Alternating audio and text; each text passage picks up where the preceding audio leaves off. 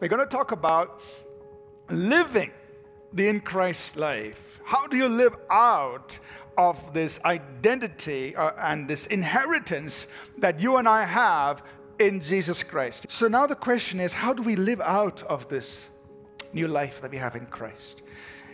I think, to put it very simply, this new life in Christ begins by us being born from above.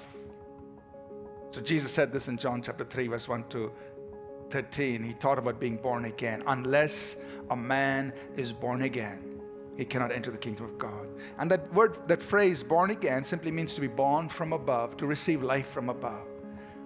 So here's what I want to put forward to us. Because we are born from above, we have to live from above. When you think of yourself, don't just think of yourself as who you are in the natural. Now, each one of us has a natural identity. We were born in a certain family. We carry a certain family name. We may have certain traits about us, about our personality.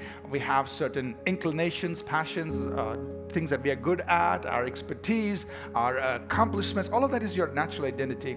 But while that has its place, you and I must learn to live out of our spiritual identity and live out of what God has made available to you in the Spirit. That is your spiritual inheritance. Live out of that.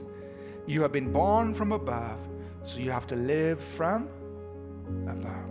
So you are righteous. You are sanctified. You are complete. It's already done. It's a finished work. But the interesting thing is this. God completes that work in the Spirit. That means in Christ, He completes it. But in the natural, He tells you and me to live out of that completed work. So in the natural, we are a work in progress. The point is this. Why is this so beautiful? Because the work is completed. And if the work is completed, you don't have to strive for it. You acknowledge that it's completed. You act like it's completed. You live out of a completed work. Today, I want to present two important things the Bible teaches us in order to live from above. Two important things. Number one, we need to renew our minds. Renew our minds.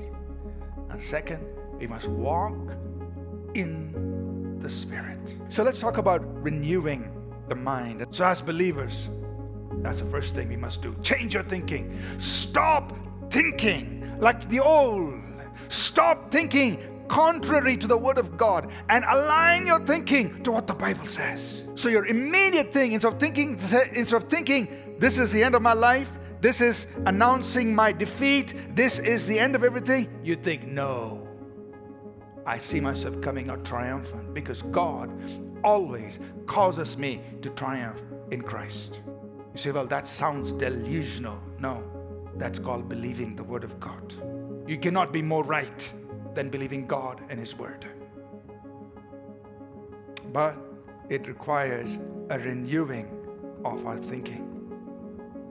It requires us letting go of our ways and our thoughts and embracing the ways and thoughts of God. So that in that situation, instead of you seeing yourself as a victim, instead of you seeing yourself as a person who's defeated, you say, God is bringing me out triumphant. My God causes me to triumph in Christ. Walk in the Spirit. To walk means everything you say and do, what you do comes out from the Holy Spirit. Walk is how you conduct your life, how you live your life. So you walk in the Spirit. Everything comes from the Holy Spirit.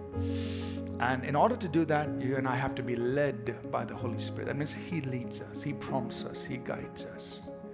And if we live by the Spirit, if you walk in the Spirit, that's when the fruit of the Spirit is manifested. The virtues of Christ. Christ is seen in our lives. And that's how, as believers, we live from above, not from beneath.